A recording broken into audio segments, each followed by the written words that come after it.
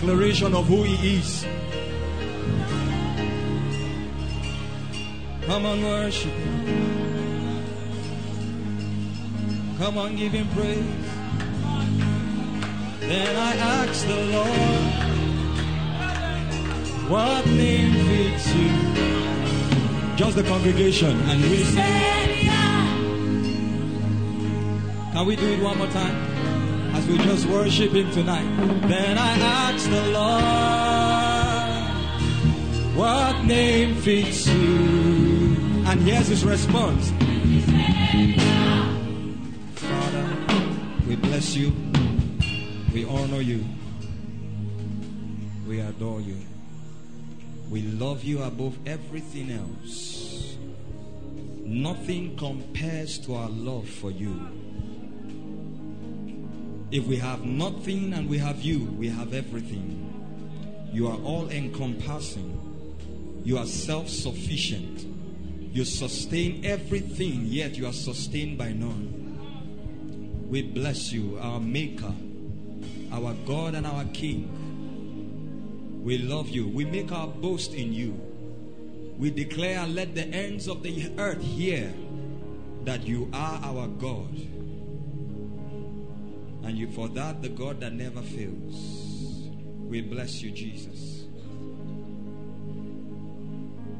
And I will not be silent.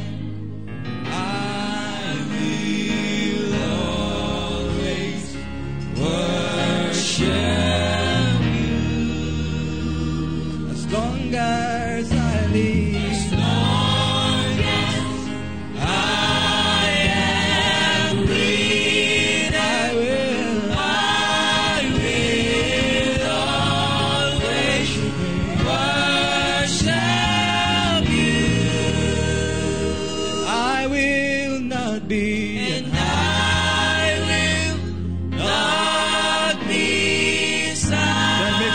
Singing. Make sure you are declaring in the congregation of the saints. Say, worship you. As long as I live. As long as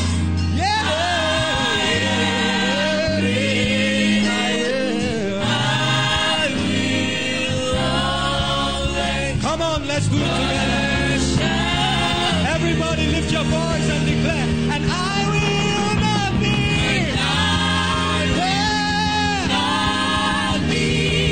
silent.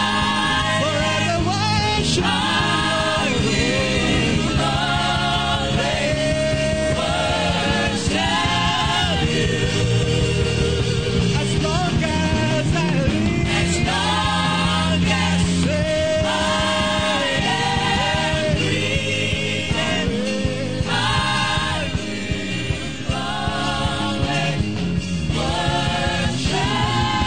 One more time, let's do it together.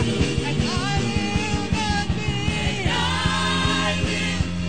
I was lifting my voice to declare my worship, my personalized worship to you. Come on, saints, open up your mouth. As long as I live. As long as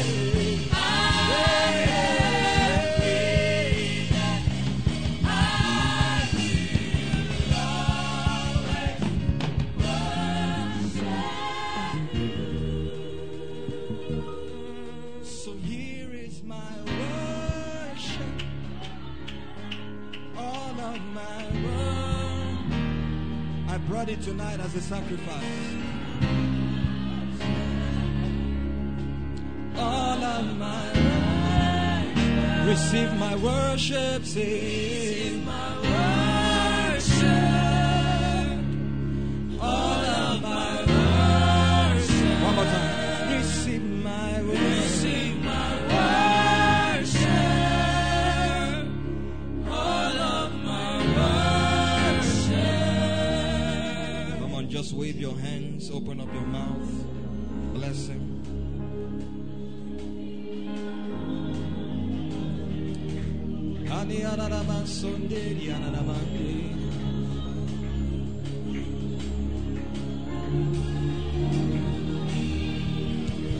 Kosuda. Alakrasi Manahasia. Ela Brakosa.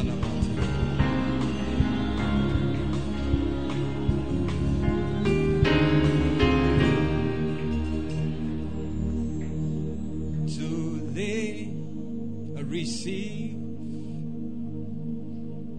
a pleasing sacrifice. Accept. I don't know how to sing it, but that's a song coming from my within. Receive.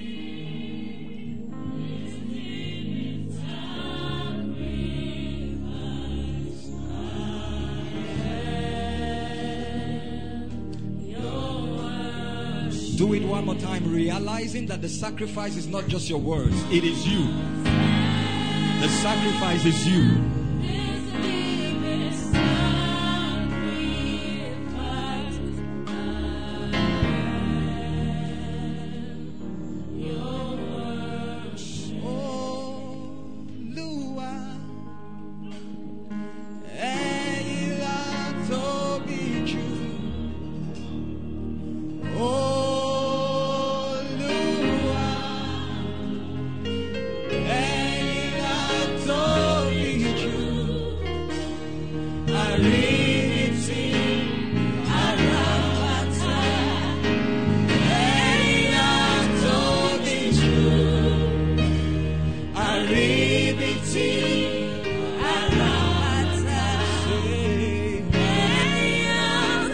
Worship is universal.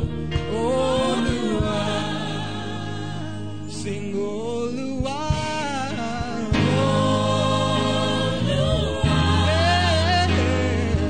and be true. Oluwa, Oluwa, and be true. Come on, say, I need it.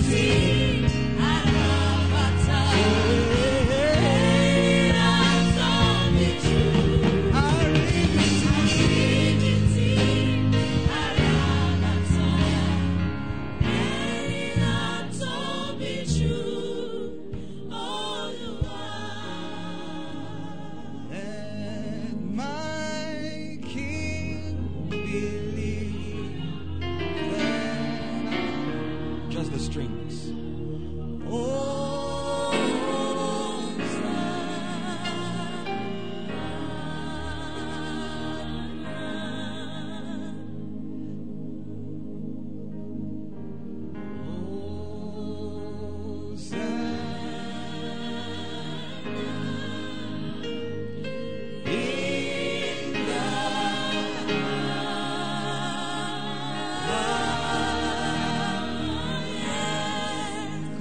Say, let my King, personalize it, my King, let my King be lifted up.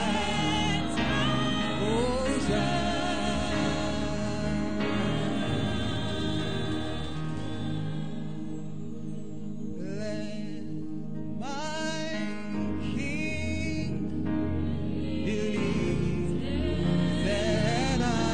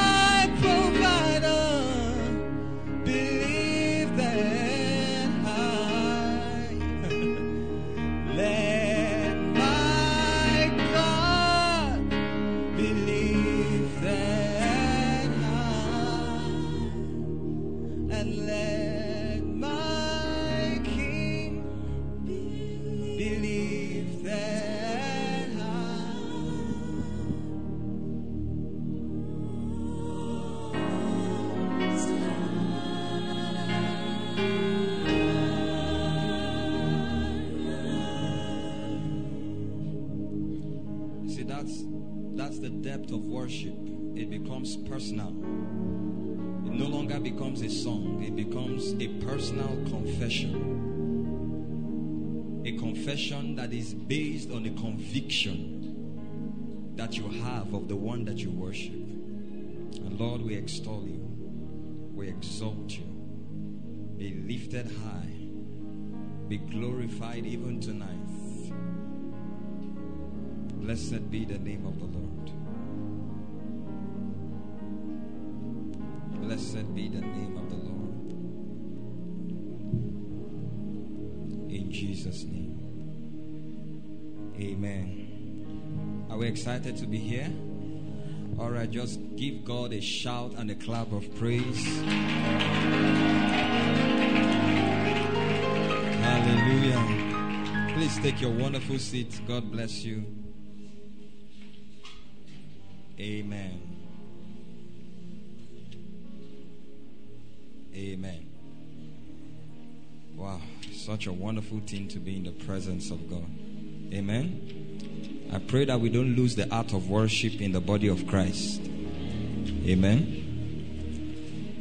You may be compelled or instructed to do every other thing, but as far as worshiping your Maker is concerned, it should be spontaneous. It should be something you do just as much as you breathe. I believe that worship is supposed to exist in a believer like how he or she exhales or inhales air. Amen. That's what we're created to do. And I bless God for the mercies of having His presence always with us again and again. In Jesus' name. Amen. How many of us have been blessed so far with the meeting? If I don't come up, if we end the service here, I think it was worth it. You see, and that's what I want every one of us to know. Every part of the service was deliberately packaged together to ensure that you are edified, that you are informed, that you are transformed, and that you are blessed as well. So it's not just, there is no special moment of the service. Every part of a pneumatic service is life-changing in itself. Amen. And it's important that when you come into the house of God, you pay rapt attention. How many of you listened to what Spiritivity did here? I'm telling you, they preached a message that would have taken me maybe 2 or 3 days. Amen. So make sure you pay rapt attention. God bless you. I mean, that was so awesome. Can we celebrate God for them? That was good. That was wonderful. Amen. That was so powerful. When they started, I didn't even know they were talking about money. I was lost at first. Amen. So when I heard one scripture, I say, yes, I know what they are saying. So ensure that you don't come late for any service. You'll be cheating yourself if you do. Right? And God will glorify His name in Jesus' name. Amen. And I also bless God for the testimonies. They were powerful. You know, some of you, just give me a few minutes. I think I need to do some enlightenment before we go to the business of the day. I discovered that many of us have the character, in fact, it's a habit now, of not sharing testimonies. Please, it's not good. Let me tell you what the Lord told me while I sat there. The Lord said, every testimony celebrated is a miracle attracted. And then the Lord said, every testimony shared is a miracle sealed. You see, if God does something for you and you don't share the testimony, it's like a door that remains open. The enemy can come in. But when you share the testimony, the word of God has been fulfilled, that we overcame the devil by the word of our testimony. Because when you share something that God has done, it is God that is glorified, not a man. Even if it's a man that spoke the word, it was God that spoke through him. Some of you will come to my house and share testimony. Send text to me. Don't share like that again. Come here. If you say you are too ashamed, friend, when it's time for testimonies, or before the testimonies when you come, give your name. Then when it's time to come out, look for your friend to escort you out. Amen? If you have stage fright. Are we together? So please ensure we do it. Ensure we do it. It's our custom here that as soon as every service starts, Somebody is at the back waiting to get your testimony. So as soon as you come, you go back, register your name, and then get ready for when you will be called. Is that okay? How many of you are going to be sharing your testimonies from now? No, some of them did raise their hand. No problem, I understand. You say, no, I was not convinced. Every testimony celebrated is a miracle attracted. So if you are not sharing a testimony and others celebrate it. I stopped working. I started business. Income didn't go down. It's something worth celebrating God in the midst of this devastating, dead, dry bone economy. You know, I read something on news and they said that there is a phenomenon in Nigeria that the prices of things are always overcoming gravity. As they never come down. You understand? Please work on this. As they go up, they never come down. So in the midst of this kind of economy, if God is doing something for somebody, celebrate it. Shout as though you were the one. You understand? When you jump up and shout, the angel that was standing with them will locate you and give you your own miracle. Say amen. Amen. I know you needed that to motivate you so that you will share testimony. Next Sunday, if you come here and I don't get testimony, I will come and point some people. Because some of you, I know you. You'll be sending me text message or you come to my house. Don't come to my house again. Say amen. And God will help us in Jesus' name. So are we set tonight? Now tonight is going to be heavy and wonderful, exciting at some point, but really, really life-changing. We are going to have an interview session shortly. All right? What's the program again? KFES. Kingdom, Finances, and Entrepreneurship. Good. So the Lord gave me this idea. Instead of just having teachings every session, let's have a forum where we can sit down and interact. Okay? And God has blessed us with great minds, wonderful entrepreneurs that are doing great, so that some things that are obviously limitations to us, you can ask them as questions, and I trust the wisdom of God in them to be able to answer. Amen? Now that will have saved us maybe 3 or 4 days of teaching. Are we together? So we are going to have that. That's actually the heart of the program today. I just want to share a few things with us that God laid on my heart this afternoon, probably to prepare the stage for what will be done next. Amen? And God will help us in Jesus' name. So today, last week, was a pre-summit, and we started talking about the kingdom, the gospel of the kingdom. Remember, it is kingdom finances. It's not just a program where we come and discuss how to make money. No, not just that. Okay? Yes, we gather together to discuss opportunities, ways by which we can enter into what is our inheritance, and that is finances.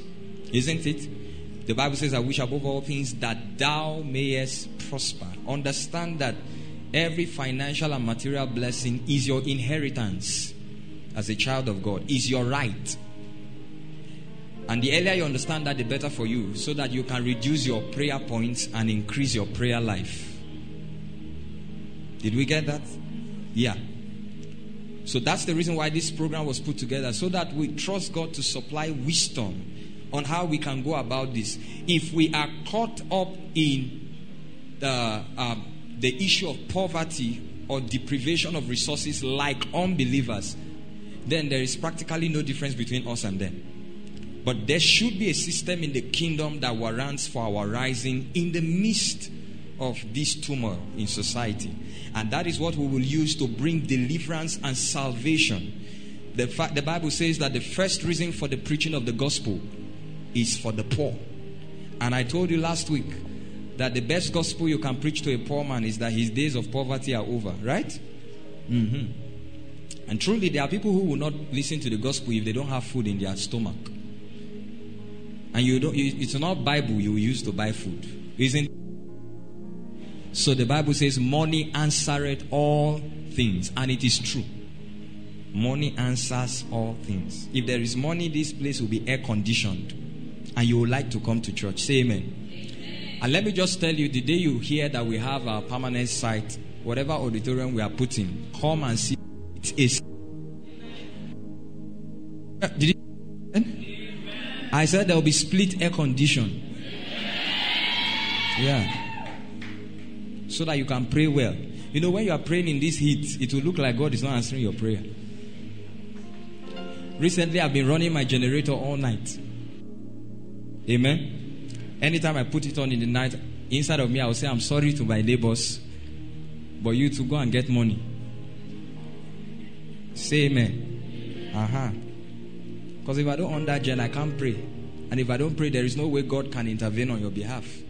So the gen has to be on. So you see that it is important that we talk about these things and secure ways by which we can enter into our possession. The Bible says the house of Jacob shall possess their possession. Last week we spoke about the gospel of the kingdom and the real reason for why God wants to put resources in our hands. It is for the purpose of advancing the kingdom. Is that it?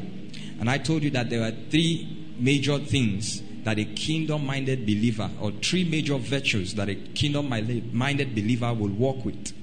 I said a kingdom-minded believer is sacrificial, is selfless, and is sold out. So you realize that if God owns you, God owns your resources. Amen? Yeah.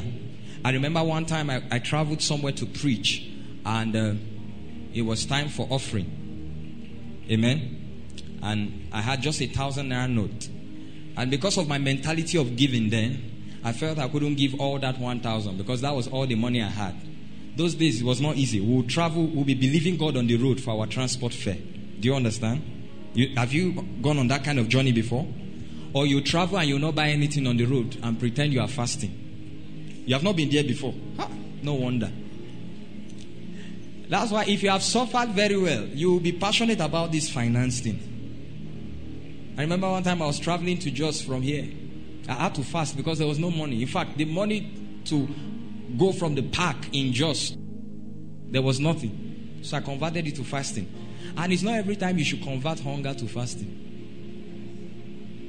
You know, but God, who is so kind, touched the heart of two ladies in the bus, and they insisted on buying me something. Say amen. Yes. No, I can never be stranded. Never. If you are around me, just know that you can't be stranded. I don't know. It's serious. It's just the grace of God. If I am in need of anything, God can raise anybody. Amen. So, when I put the 1,000, I had called the usher that, please, I'm putting 1,000. Change it for me. Return 500 after the service. That was when we went to bill. And instantly the voice of God came in my right ear. He said, son, do you mean you can't give me everything? Then he asked me a question. He said, whose are you? I said, I'm your property. I'm your own. Then he said, if you are mine, everything that belongs to you belongs to me. I just sent the usher back and put the money. You know what? After that service, I got 5 times that amount. And money kept coming till we left. That was how I broke away from giving 100 naira, 200 naira to start giving thousands as offerings. Now, I shared that testimony so that some people's mentality can change this night. That is what it means to be kingdom-minded. You realize that all that God has blessed you with is for the purpose of His kingdom. So anything and anyone that is attached or given to the advancement of the kingdom and the furtherance of the gospel, you are in complete support of them. This is your qualification for you to have access into the knowledge and the wisdom that brings about kingdom finances and resources. If you don't have this knowledge, then you don't have any business here. Otherwise, whatever God gives you will make you more selfish. I hope I'm not insulting anybody. I'm just being practical. So that was what we said last week. And this week we decided that we will title the talk show Creating Opportunities and Maximizing the Potentials. Creating opportunities and maximizing potentials. Now that you've understood the place of the kingdom as number one, and you are ready to enter into this thing about finance, then we need to know how we can create opportunities by which we can come into resources. The Bible says that we have been blessed with all spiritual blessings He said he has given us all things that we need that pertains to life and godliness. Listen to me. God will not provide anything for you again because he has already provided them.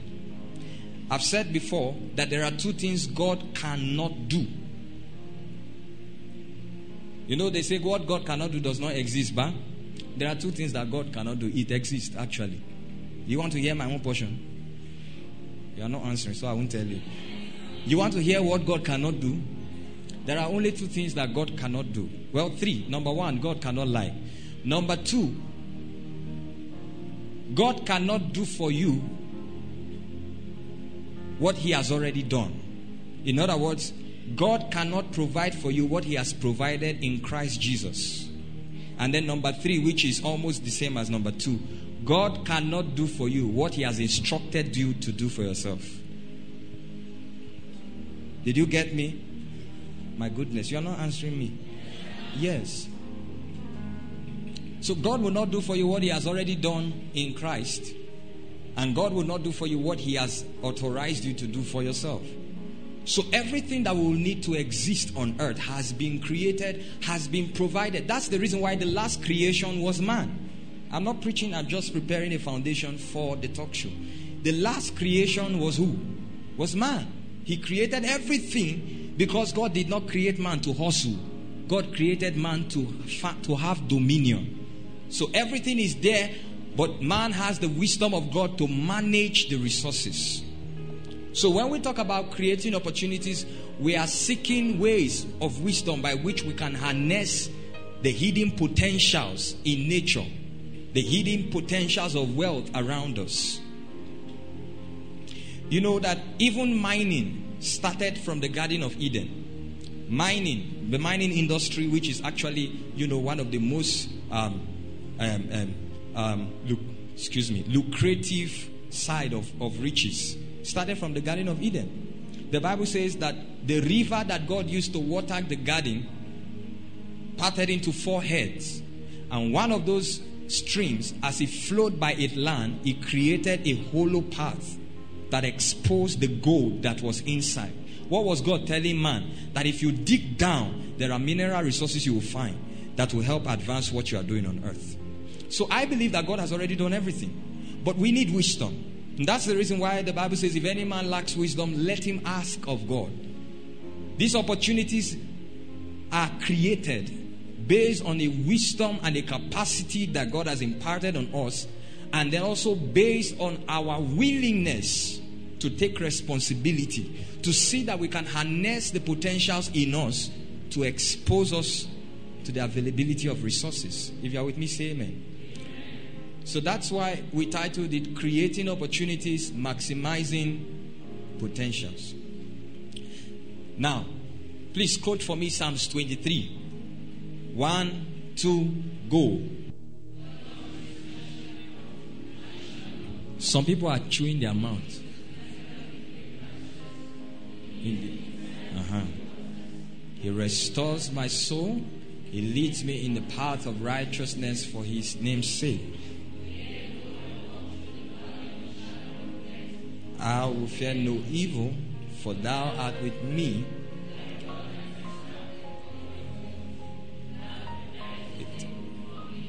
In the presence of my enemies. Stop.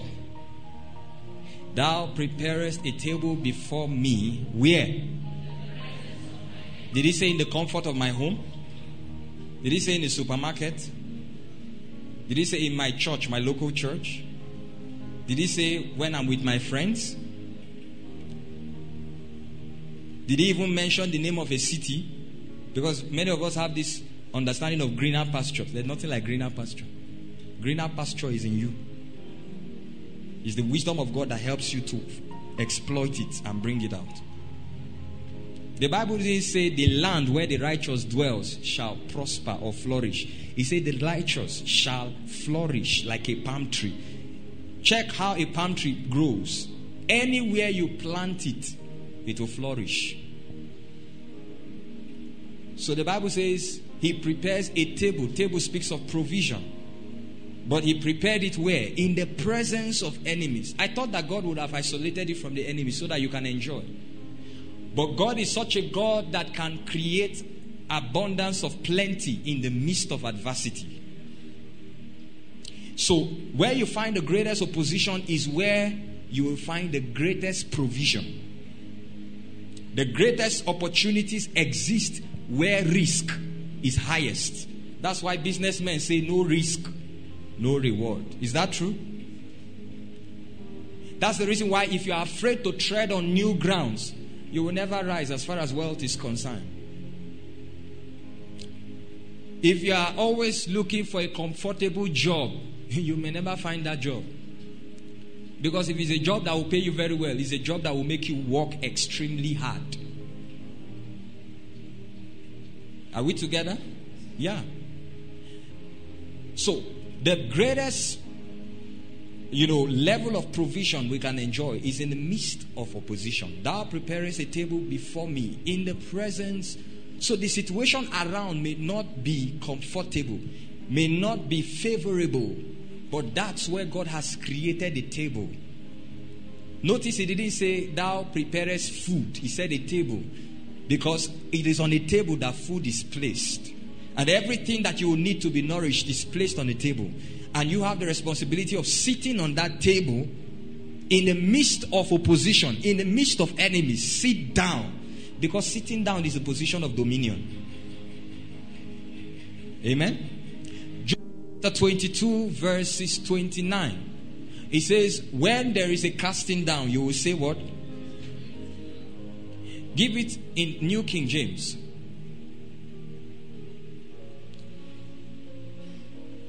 Let me say this, and in the next 5 minutes, we may be done. New King James. Look at it. Okay, go back to 28 so us can understand, get the context. You will also declare a thing and it will be established for you. So light will shine on your ways. We like this one, isn't it? Next verse. When they cast you down, you say what? Exaltation will come. But you are saying that, you are making that statement when? In your downtime. You see, that's why during the series of faith, I told you, you don't say what you see. You say what you want to see. That's why the Bible says, you shall decree a thing and it shall be established, and the light will shine. That light can be anything. It can be prosperity. It can be a new job. It can be anything. But that light will not come until you learn to declare. Then this verse says, when they cast you down, in other words, in the midst of setback, that's when God is ready to lift you. And that's the problem many Christians have. Every time God allows setbacks to come to us or challenges to come to us, we shy away in fear. So when God is putting in your heart to start a business or to explore an area of entrepreneurship, fear will not allow you to go into it. You are comfortable where you are. The Bible says it is in the midst of your setback that you know you are about to rise. So that means kingdom economics is such that every time you plunge into a depression, you are about to appreciate. So now that the economy is just going down and down and down, what is God saying? It's time for us to rise. But you see, it's a truth you have to accept. That's the reason why in Genesis 26, well, I think I'll do a teaching on this next week. In Genesis 26, the Bible says there was a famine in the land where Isaac dwelt. And Isaac was about to leave the land to go to another land in search of greener pastures. And I'm sure he learned that from his father Abraham. So, because, there was a time there was famine in the land God promised Abraham, and Abraham escaped. And I believe that was not God's plan. Because God brought him to that land and said, this is the land I will give you. As barren as it looks, as dry as that field of business is, that is the place God has planted your dominion. But you have to look beyond the current situation and believe what God is saying. Because what will make that wilderness a fruitful field is inside of you. God does not want to solve problem and bring you in. You have no relevance there. You have no relevance in an organization that doesn't have a problem that only you can solve. And if you know how to, as far as it is concerned, then you will realize that it is solving problems that exposes you to wealth. Not sitting down waiting for prophecy. It doesn't work like that. Are we here? So Isaac was about to escape, which is the normal thing a lot of people will do. But God told him, no, don't repeat the mistake of your father. Sometimes we say generational curses. I think there are more of generational mindset than generational curses. If you do what your father did, you will get your father's result. The reason why your father's marriage was always shaking was because nobody taught him kingdom principles on how to establish a home. That except the Lord builds a house, not his wisdom that he learned from his father. So if your relationship now is having a problem, it's because you are indirectly and unconsciously doing the things he did when he was young. So I think instead of labeling it as generational curses, we should call it generational mindset. Something is wrong and there has to be a shift. If you don't change how you think, you will get the same result and inherit the same thing. And by the time it gets to your children, it becomes a stronger yoke on them. Meanwhile, the Bible says a good man leaveth an inheritance for his who? His children's children. So meaning that before God, you can say you are wealthy when your wealth extends to the second generation. My goodness. And I must get there before I get to heaven.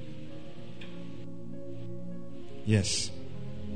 So God told Isaac, stay in that land. This is the land I promised your father. He said, unto you and your seed. And the Bible says Isaac stayed in that land. And in verse 12, or from verse 11, 12 down, the Bible says Isaac sowed in that land. Remember, it was a famine, not just dry season, meaning that the rains had not come for a long time. So I'm sure that when Isaac was tilling the ground, the Philistines would around and be laughing at him and be mocking him. Just can tell you, resign from this job and start this business. But because you are used to collecting salary, and I realized that no salary earner becomes wealthy. Go and check. Absolutely no salary earner. You can become rich but never wealthy. You know what wealth is? When you have enough for a nation. The Bible says a little one shall become 1,000 and a small one. God doesn't want to give you wealth for just you and your family. I know what you plan. Me, my wife and my 2 children will just build 1 3-bedroom flat and then 2 cars and we'll go. That's a poverty mindset. We can't sustain. If there is famine in that city, there is nothing you can do. If United Nations begin to lack funds, you can't single-handedly go to them and make donations. Meanwhile, the promise is that you will lend to nations and not borrow.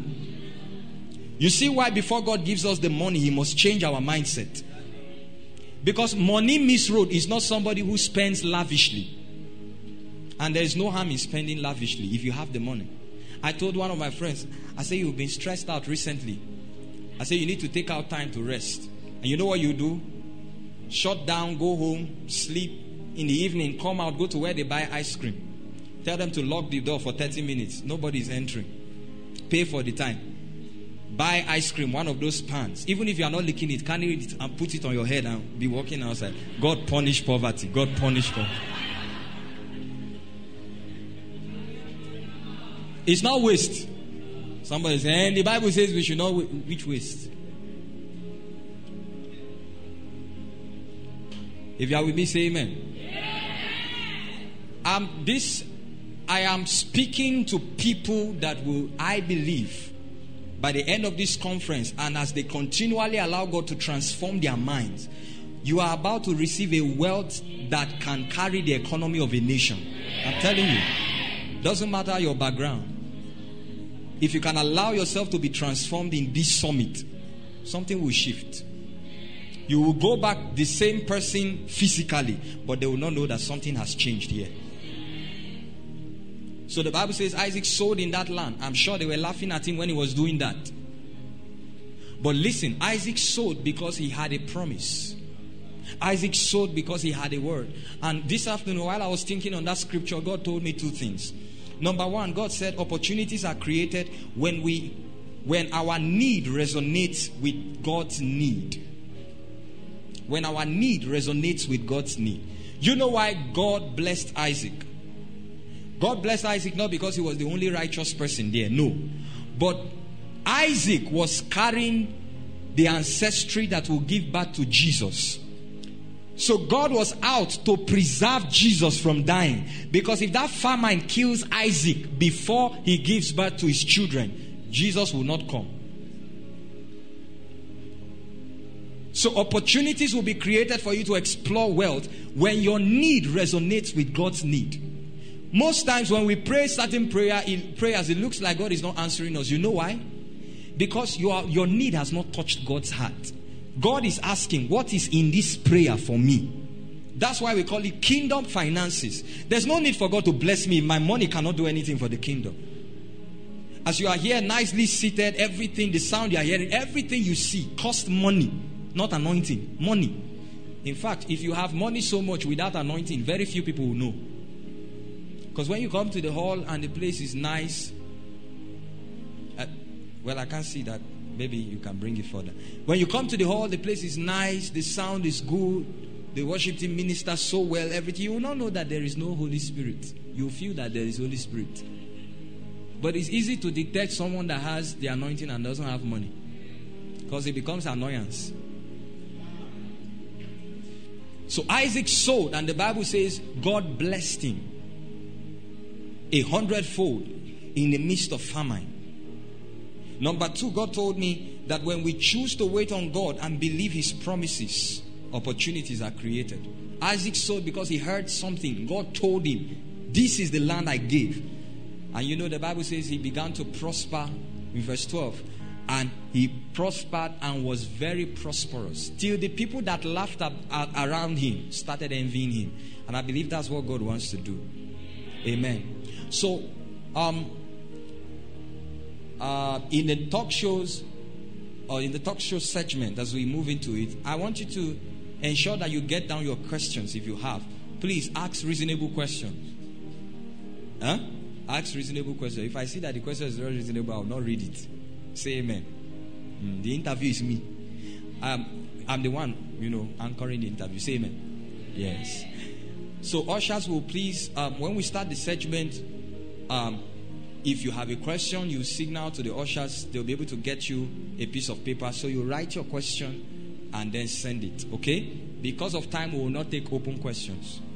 So make sure you write your question on a piece of paper and send it to them. And God will help us in Jesus' name. Amen. And the Bible says God blessed Isaac. I believe that God wants to bring about an end-time solution to the demon that is called poverty. I believe that poverty is a demon. Watch out for our teaching next week. I want to talk to you about the definition of poverty. I want to show you something God showed me. Amen. The Bible says that before the end come, the gospel will be preached. Is that true? So we owe God a mandate that whilst we are still here, the gospel must get to the ends of the earth. Our generation has no excuse to give God for why the gospel of the kingdom was not preached. And if you are seated here under the sound of my voice, or you are following us online, God is counting on you as a kingdom agent that will bring about a revolution of wealth. It's not about whether you are called into it or not. No. It's about God raising us as an army. When the Bible says God is raising an army, it's not talking about guns and bombs. Money can do beyond what guns and bombs can do. Are we together? And that's the reason why we want to take time to explore this summit, and God will help us in Jesus' name. Amen. So please help me with those papers.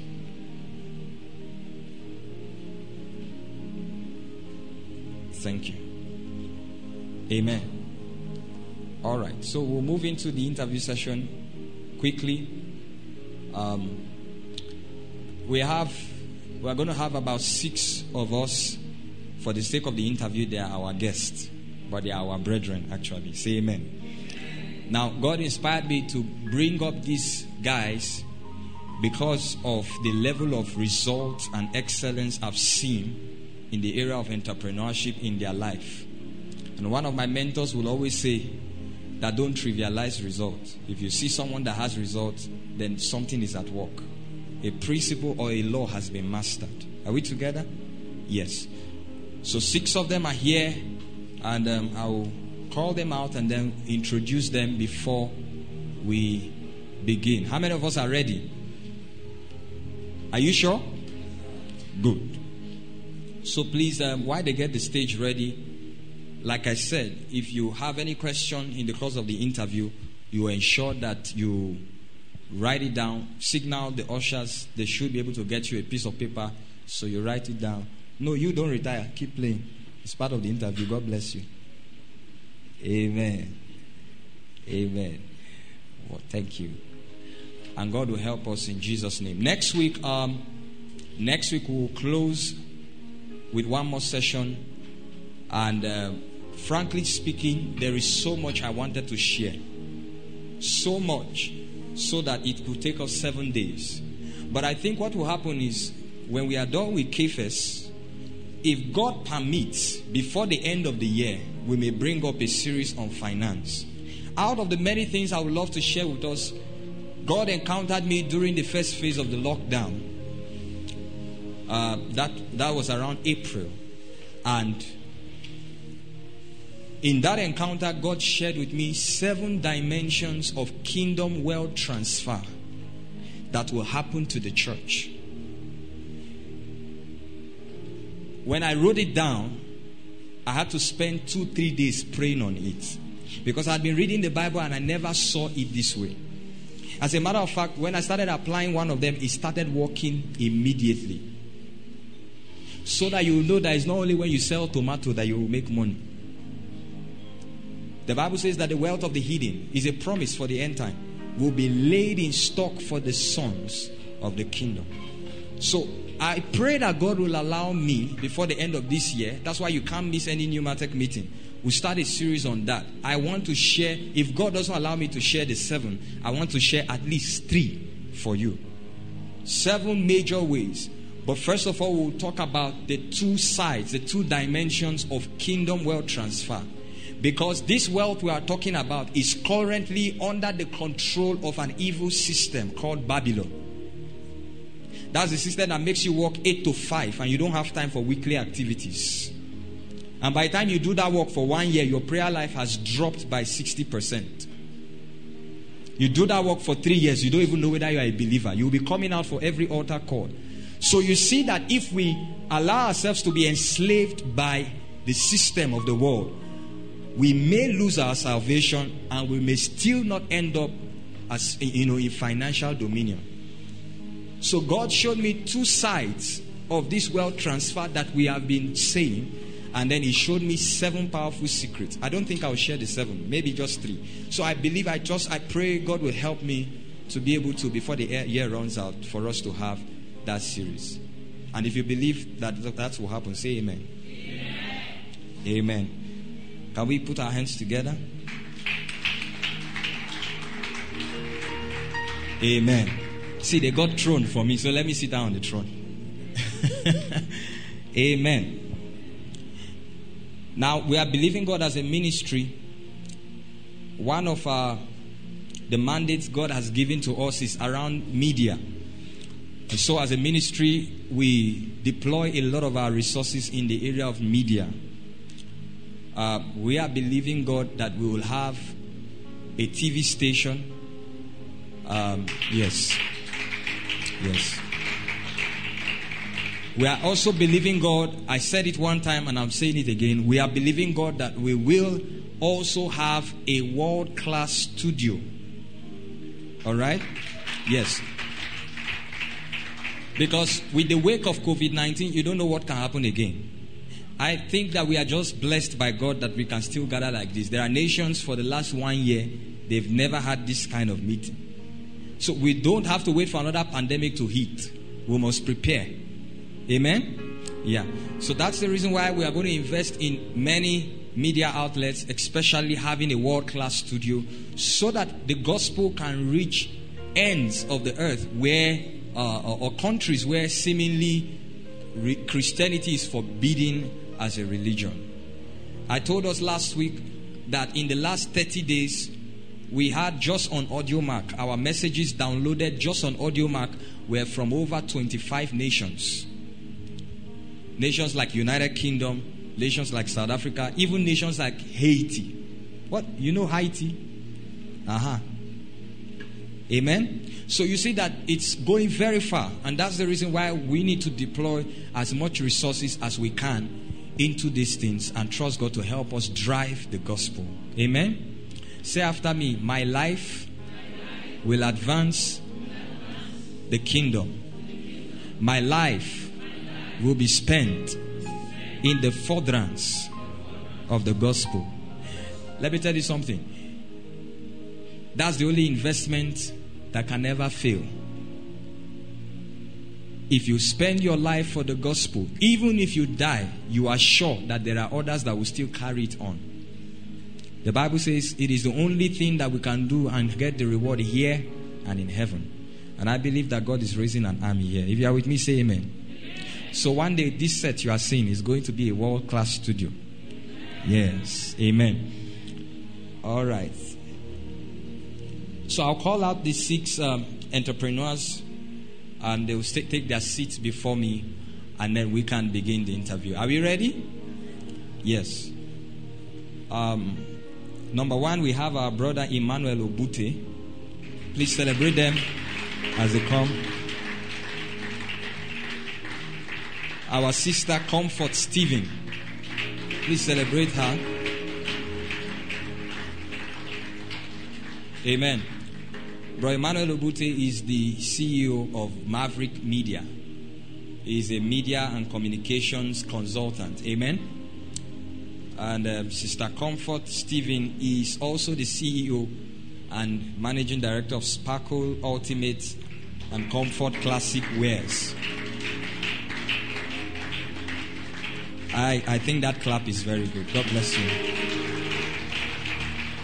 So what a man can do, a woman can. So be challenged there. We have our brother Kelvin Atani. Yeah, please celebrate him.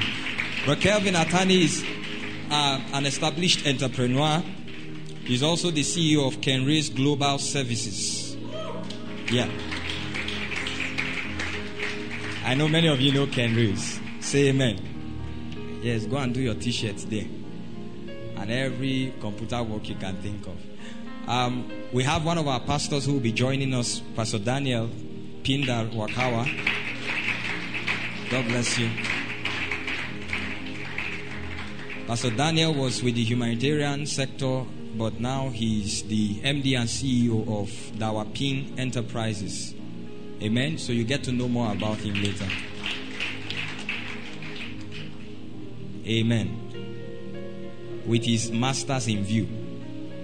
And he's happily married. Amen. You see, I'm so privileged to have these people. Number 5, we have Bro Bamanga Pindar, our brother from the prayer department.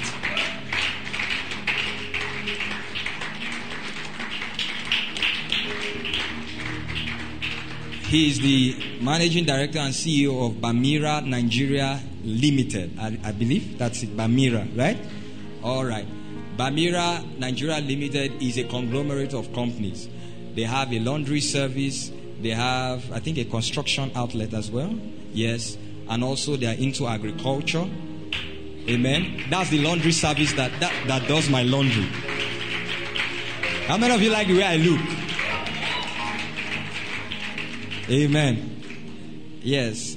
He read computer engineering. And I believe you are on your master's now. Good. Can we celebrate God for that? That's good. Amen. Sorry, I forgot to talk about the first 2 people I brought up. Sister Comfort is also doing her master's now, right? Yeah. Okay, you are processing on it. And Brother Emmanuel has a degree in media and library and information science. Yes. Then number 6, last but not the least, we have Brother Lukman Umar, CEO of Lukman Fresh Dynasty. He's an established entrepreneur.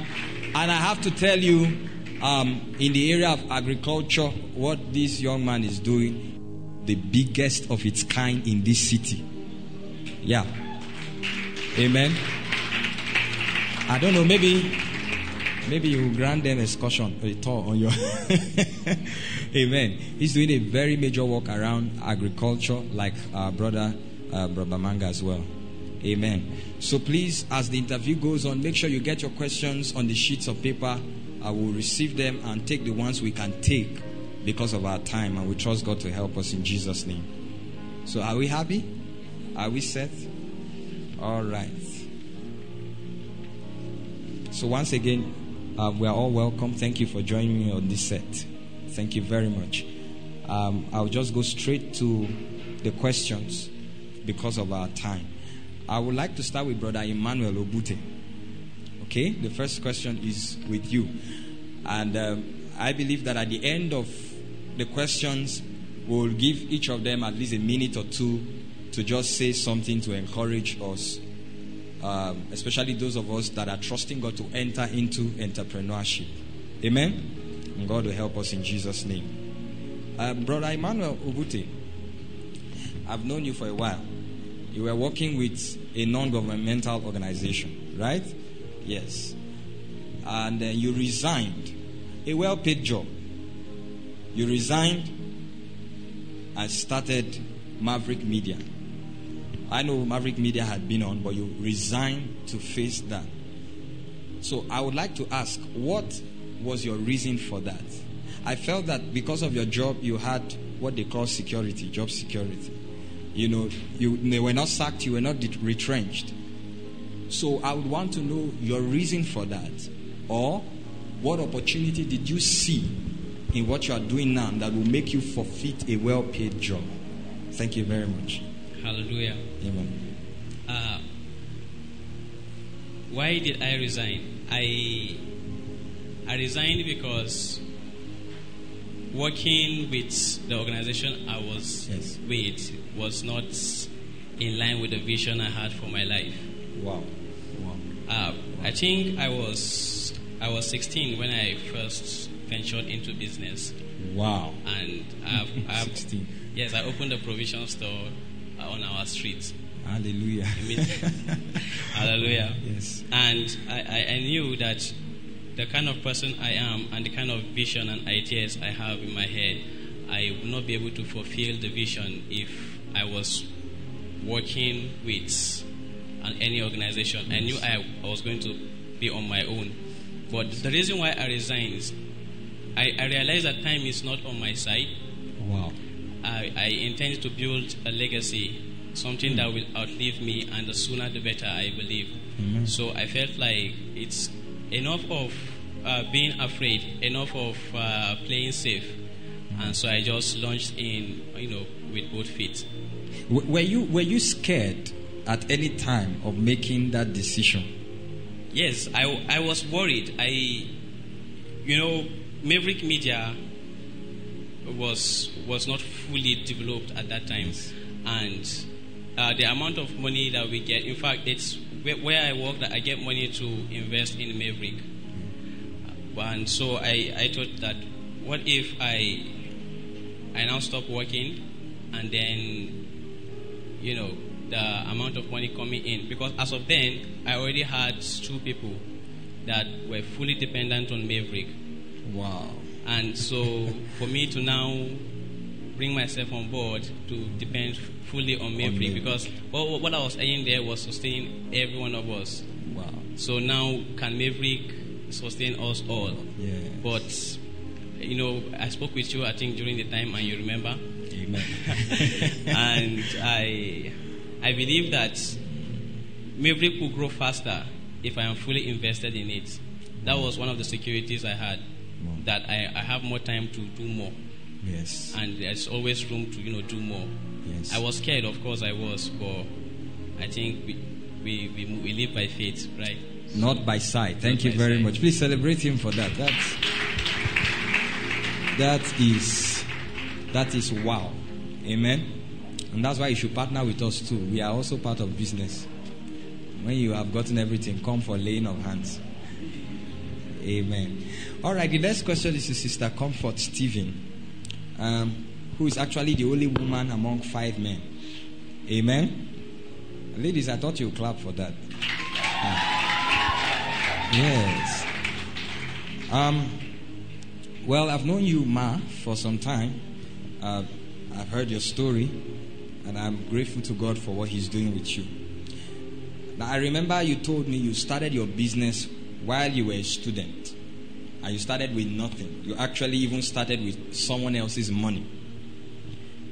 Tell us how, from that, you have grown into owning different enterprises. Tell us how and why. Weren't you, of course, in addition to that, I mean, we are living in a society that is still trying to stabilize gender equality. So, were you not afraid that it wouldn't work for you as a woman? So tell us how you were able to venture into that and why you were convinced to go into that. Thank you. Praise the Lord. I want to start by saying this. People said they are strong sometimes, and what I understand about that statement is sometimes people don't really desire or wish to become strong, but situation and time make one to become strong. It's not really what one desired. So I started my business while I was in I started business long time ago, as far as I can remember. But I got established while I was in my part 4. It all began while I was traveling to Lagos. So I have those. Were you traveling by air or by road? Sorry. I was traveling by road. By road? Yes, sir. So you know that it was not a comfortable thing. Go ahead, my dear. Yeah, I remember there was a time our car got spoiled. We have to stay like 3 days. Some persons that have money took another box to Lagos, but I have to stay because I know my pocket as a business person. So I started by, I visited first, Diamond Bank, because as an entrepreneur, you don't have to wait for the ground to be watered. You have to water it yourself. So I went to Diamond. I met some people, we became friends with them. So I was about to travel to Lagos during those period of time. Meanwhile, this is another story for another day. Sometimes I'll travel without money. I'll take a leap of faith. If I have transport, of course I'll travel. So I'm not the only one. I travel without money. Don't try it if you don't have faith. Go ahead, my dear. So, but when people discover that, they call you, where are you? Of course, I'm in Lagos. Can you help me get this? They will send their money. I'll use your money to buy the item, and I'll still make gain out of it. So I told those persons that I was traveling. You should clap for that. Using someone else's money to produce your own capital. Go ahead, man. So I told this person that I was traveling to Lagos. So the person now said, okay, please, can you help me get suits? I know nothing about suits. I said, yes, of course. I will get suits for you, but you have to give me a down payment of so amount. When I bring it, you complete it. So as God is ordering my steps, because it's not just ordinary. Yes. This is another confirmation. I served in FCS. So 2 of the brethren in the ESCO's committee were like, I needed a suit. Help me get a suit. So that was how I knew it wasn't a coincidence. Suit is not something I knew. Of course, it has to do with material. It's not a normal clothes that you just purchased anyhow because you felt you know material. So I now said, yes, I can, but you have to give me a down payment. I went to Lagos. I make inquiry. You collected a down payment, not even having the suit or being sure that you were going to deliver to them. Yes, sir. I knew nothing about suit. So Now I want to point something out there, sorry. She knew nothing about what she was getting into, but she was confident because she knew it would force her to study or to find out about it. Do you get that? Okay, now you got to Lagos. All right, go ahead. Yes, sir. So I got those items. When I came back, I gave it to them, I actually realized that there's cool money on it. Gain in it, yes. Yes, so I was like, okay. I now went to my Facebook. I posted suits. I said, if you want to buy suits, you can make the down payments of 10,000 naira. On arrival, you pay me 8,000. Sincerely speaking, I didn't start my business with money. So when people say that you need capital to start a business, it's not always true. Capital is very important. But what you need idea, an idea that you have to work on. Idea alone is not enough. So I started posting stuff like that on Facebook. I started getting people that are interested. I bring it down from Lagos and I show them I made money. All right, ma. Now I will cut you there and ask one more. The question is why. Now you've explained to us how. So the question is why. And the why is because you are a woman. Like I said, we are living in a sub-Saharan region where we're still trying to stabilize gender equality. Women sometimes have been taught to feel they are second class or there are things they can't do. It was risky traveling from here to Lagos. There are so many things you risked, like accidents on the road, like armed robbery, and all of that. It looked like a situation only men could survive in. But why did you see an opportunity there and venture into it? Okay. Like I said before I started saying anything else, I said people don't always desire to be strong. Sometimes situation and your surrounding make you to become strong. So I am a kind of person that from the onset, I want to be a value-adding woman to my generation. Hallelujah. I don't... Because I realize that there are more to achieve in life than just, like I supposed to say earlier, that just being married, having kids, and I believe God placed that in me. Of course, it's not ordinary.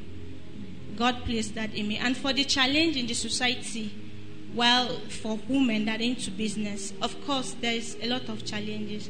Like people, like for me personally, the challenges is when I sell things sometimes on credit, people take advantage of me. They take advantage of my gender because I noticed I have one major customer I have. When he collects things from me, it will take him time to pay me money. But when he wants to buy something, he goes somewhere else and buys it in cash. And if at all he's buying on credit, he pays in time. But mine will take like months, close to a year before he paid me. Because he feels you're a woman. Yes, sir. Yes, sir. So how was I able to overcome this challenge? I made him understand that this is what I want. This is who I am. This is where I'm going to. How? Recently we just resolved the issue with him. I met him. I went to his office. I met him and I summoned the courage. I spoke to him.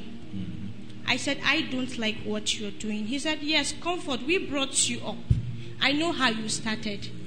So you don't neglect your customers. I said, sir, the fact that you are patronizing me doesn't mean you should break me. Because some customers are actually dangerous. They are not a plus but a minus. I can do with or without you. So the key he's a very great person. But I talk to him. I sent messages, it's not working. I tried reporting him to people I know that can talk to him. That did not also work because the man is very stubborn. So, but I summoned the coach. I sent him one message last 2 weeks. I said, sir, if I want to get my money today, I will get it. But I won't do that to you. Why? Because of the grace of God upon your life, not because of you as a person. So the key word is courage. You exercise courage. Courage, and that's what has given you a foothold in your established field. Please, can we celebrate God for that? That's a virtue you need. Amen. Especially if you are a woman. Amen. The next question, thank you very much, man. The next question is to Brother Kelvin Atani. I call him KK. Amen. He's a CEO. Forget all those KK things. He's a CEO. Now, you started as an artist. Okay? You will just draw and then display. And according to your story, because I've known you for a while, it wasn't lucrative at the start. Today, you do many other things which have become different streams of income. So I want you to tell us how one can explore other fields of businesses or other enterprises aside from the initial one that he or she is doing. How can one, briefly, and what does it take to be able to venture into other enterprises and then be able to create that multiple stream of income? Thank you, sir. Hallelujah. Amen. Praise the Lord. Hallelujah. It's a nice question, actually. For me, I started my business in university about, I think, February 2013. February 2013. Yes. That's how many years now? How many? That's 8 years now. Wonderful. February 2013. So, just straight to the point, like you said. Yes. I was actually drawing. Yes. So let me just give a very short story. Praise the Lord. Maybe to encourage somebody. Of course. One day I was at my studio. I was waiting for a customer. So I was just sitting down. While I was waiting, someone came into my studio and he was like, "What do you do here?" I told him, "I'm an artist." He looked at me. He laughed. He said, "You don't even look like an artist. What do you have here to show me that you are an artist?" No painting, that was at 2013. No sketching, nothing. This just looks like an empty shop. You don't call yourself an artist. And he walked out. That was a heavy blow. All right. But I took the blow as stones to build myself. Wow. Now, to say something very important, as a business person, sometimes you need to accept critics as part of the secret you need to establish your business. When that man told me that, up to today, I've never seen him in my life. Again. I told myself, I'll live my life to prove this man wrong. From that day, I started practicing how to sketch. And let me tell you very well, up to today, nobody taught me how to sketch a human being. I stayed late night hours, drawing, it will not be good. Drawing, it will not be good. Keep drawing, but I keep telling myself I'll get it. Wow. The first sketching I made that gave me the image of a human being was Bishop David Oyedepo. And I still have this sketching up to now. Hallelujah. Hallelujah. Yes. I think I've seen that sketching. And I think the next one will be me now. Hallelujah. Yeah, go ahead, sir. So, the day I did that sketching, I was so happy. I took it to church. I was showing my choir members. See, I used to sketch. If you want to sketch, come. I was showing everybody. I took it to a house. I kept it in front of the TV. And thank God for my father. No matter what you do, he sees it like nothing.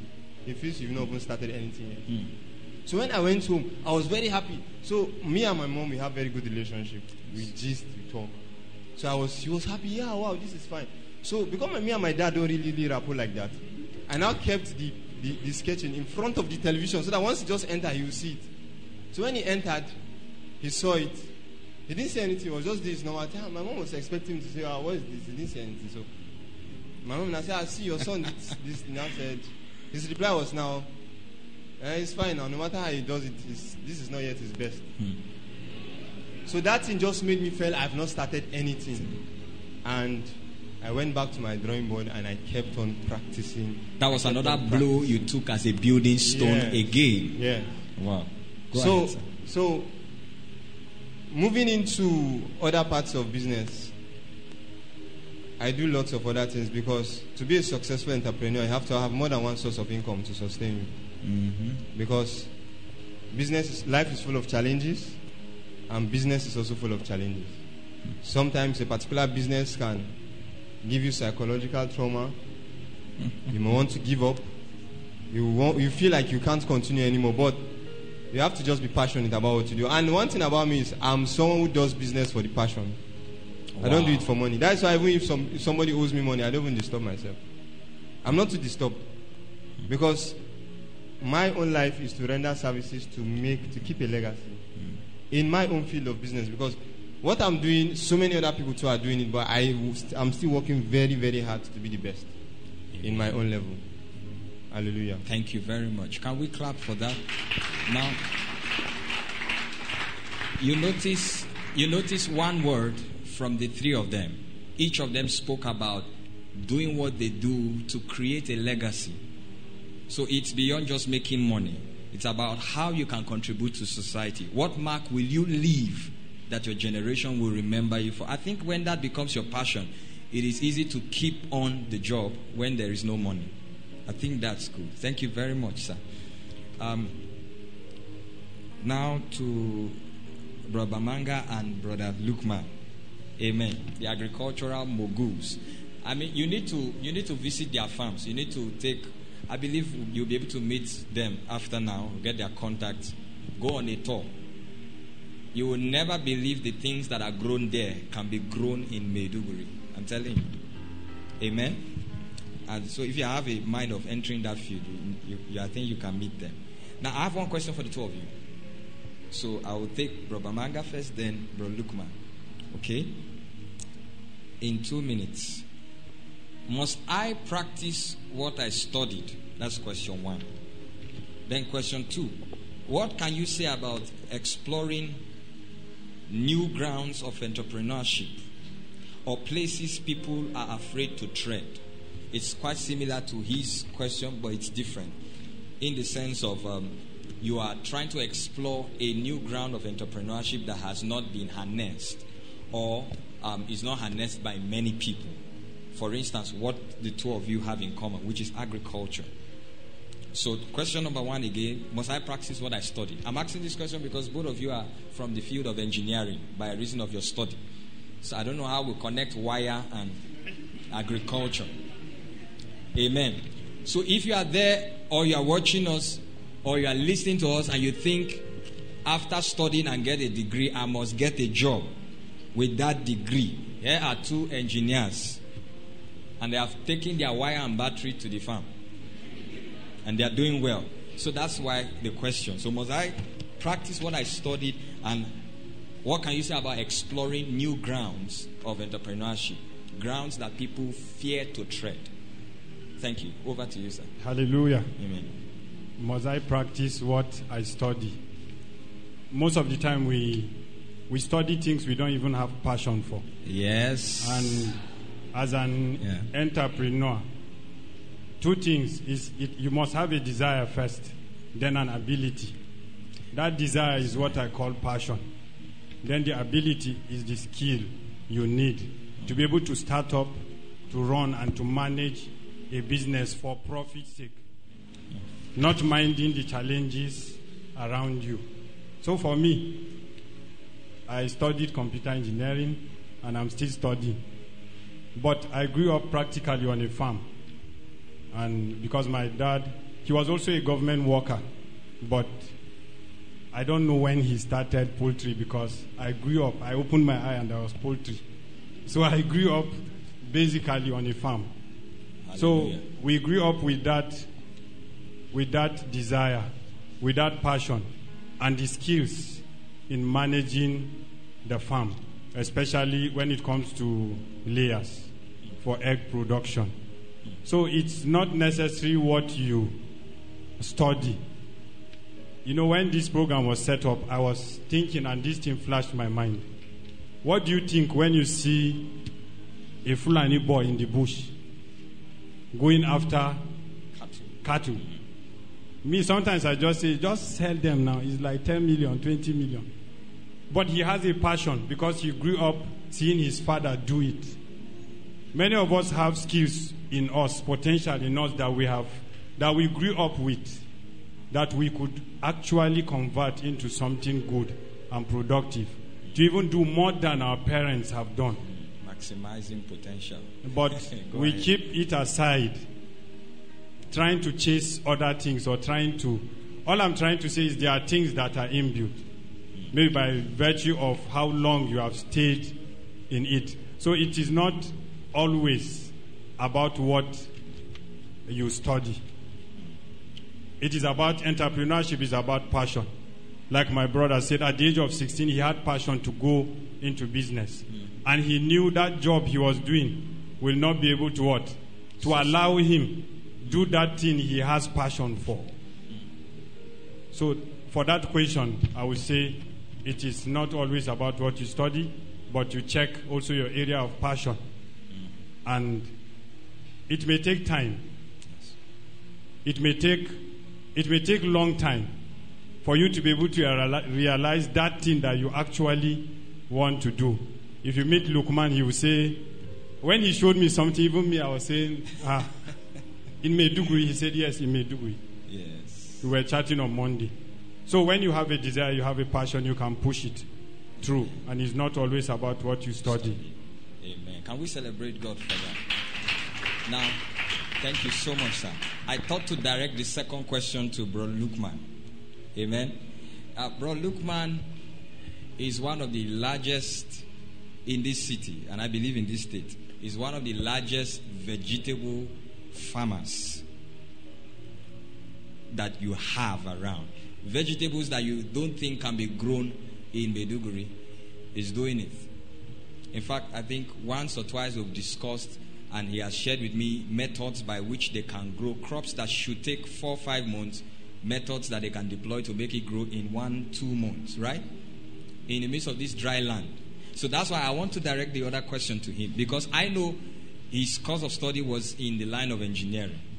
So to answer that question, how do you explore entrepreneurship on new grounds from your experience?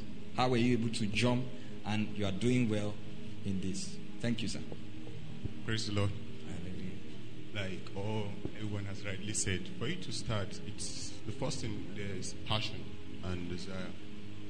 I actually have this mind on controlling the prices of foodstuff in the market. Did you hear? Sorry, sir. Did you hear what he said? Not just producing a price, controlling the prices.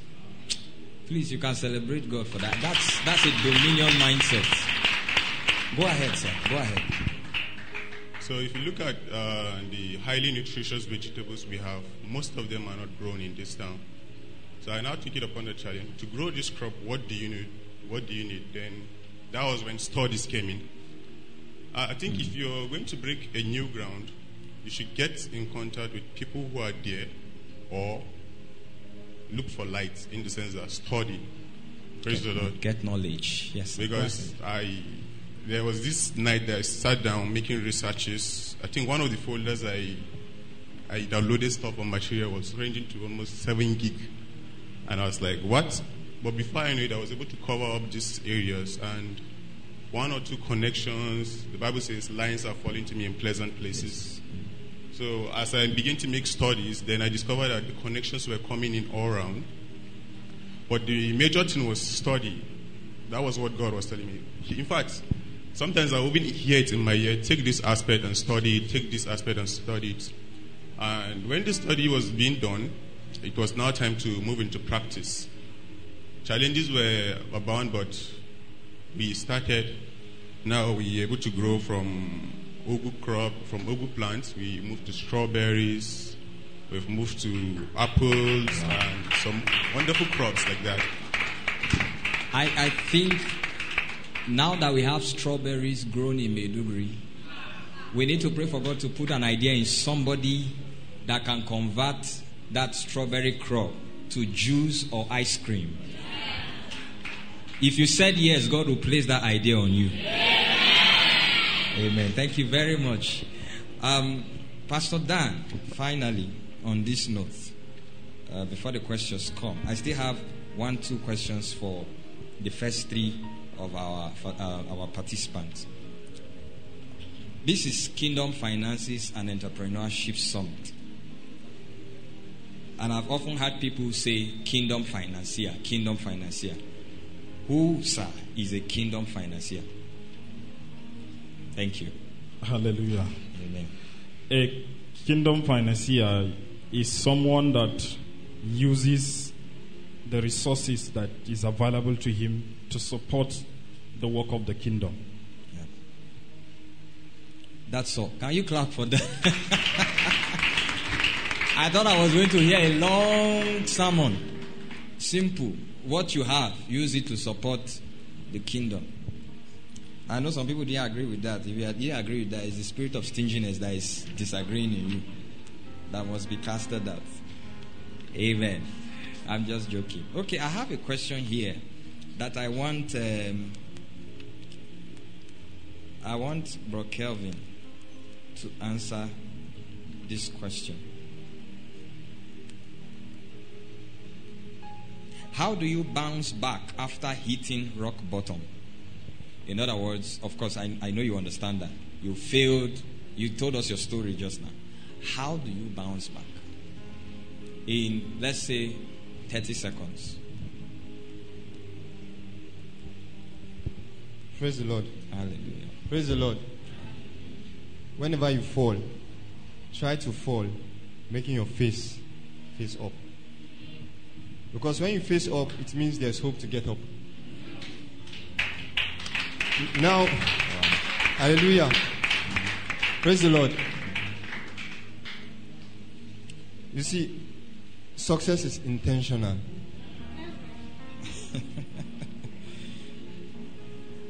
Nobody needs to inspire you. You look for inspiration in situations. Hallelujah. No, I'm talking about myself because recently I came to understand that sometimes you just need to leave things for God to do. Because for me, in business, I don't see disappointment, setbacks as failures. I see them as lessons. And those lessons, if you pay keen interest in them, you're going to understand that they are stepping stones to your greatness. You must just come across them. Business is not a straight route. It's a lie. Anybody that tells you can just make it overnight. The other day I said, if you can just make it overnight, you are a ritualist. It's not possible. You need to tell somebody something. Yes. How did you come this far? Yes. I have been disappointed several times. I have hit the rock bottom several times. But you see, if you know where you are going to, you will never be discouraged. Except you don't have where you are going to. I know where my vision is taking me to. I know at a particular point in time in my life, I know where I want to be. I know what I want to achieve. So, when I face disappointment, I calm down and analyze the situation very well. Sometimes you discover that your success is even in that disappointment. It has happened to me before. So, the summary of the whole thing is, when you fall, try facing the upward direction. There's hope.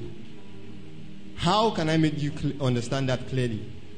When you are disappointed, don't be sober. Don't look for encouragement somewhere else. A businessman doesn't need anybody to encourage him. If you cannot encourage yourself, you can't move. That is just the truth. You have to be the resource for your motivation. That is me. If you intimidate me, if you disappoint me, you are wasting your time. Because if I come back for you, you'll be surprised. Hallelujah. Praise the Lord.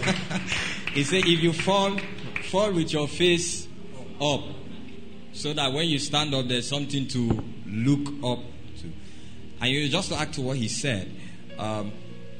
In as much as you must be your own motivation, as believers, we know that we can do all things through Christ. So even if you can't look at yourself, there is a Christ in you that gives you hope. Are we together? Thank you very much, sir. The questions are so much. Good God Almighty. Say amen. So, but I think I will just ask a few. I want us to be done with this in the next 5-10 minutes. Amen. I have one question here I want to ask. Okay, yes. I would like to ask Mr. Maverick. That's Brother Emmanuel Obute. I want him to answer that question. And then I have another question for... Okay, this will be for Kelvin, Bro Kelvin, and then Sister Comfort as well. This question says, this is from somebody in the auditorium, in the congregation. It says, the lack of financial discipline has swallowed a lot of business. Maybe you should have had my business, whoever wrote that. Amen. How can an entrepreneur cultivate the habit of financial discipline? It's for you, sir. Thank you. Hallelujah.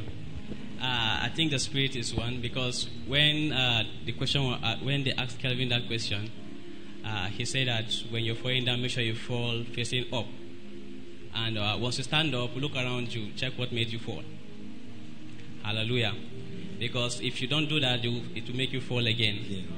And then you keep falling and become the righteous, keep falling and going Wow, Hallelujah. Yes, now, one of the stones that will make you fall is financial indiscipline. If you don't manage your finances, there is no way. There is no way you're going to grow. There's no way you're going to expand. I don't believe that the kind of person I am, I think a lot of things that I work with, I imbibed them when I was a teenager. I read a book by Anthony Robbins. 2 books, or should I say 3 books that changed my life. I will recommend it to you. Number 1, the Bible. Are you writing it down? You should write that down. Number 2, sir, go ahead. Number 2, Awaken the Giant Within by Anthony Robbins. And then number 3, 7 Habits of Highly Effective People by Stephen Covey. Now, what I read was 7 Habits of Highly Effective Teens by Shane Covey. That's Stephen Covey's son. Now, Anthony Robbins shared the concept of what he called CANI, C-A-N-I, constant and never-ending improvement. As a human being, in whatsoever field of endeavor, you must be committed to constant and never-ending improvement. What that means is that you must be better than you were yesterday. And if you're going to be better than you were yesterday, it means that you must make more resources that were available to you yesterday available today. Now, if the Bible says that it's God who gives bread to the eater and seed to the sower, but no money comes to your hand with the label bread and another one seed. You decide what is bread, you decide what is seed. Hallelujah. Yes. And so as finances come for you in business, I believe that, okay, good. Another important book, if you really want to know a lot about managing finances, try as much as possible to read The Richest Man in Babylon. By George It's another book. I read the book every year.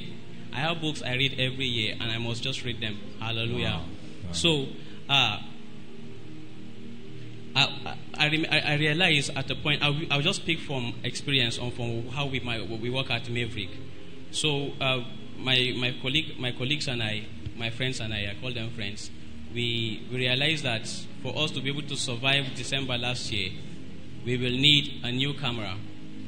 The orders are coming, and most of the time, we should be able to cover, my vision is we should be able to cover 4 or 5 weddings on the same day without stress, and we should have the tools available. So what we decided to do is that,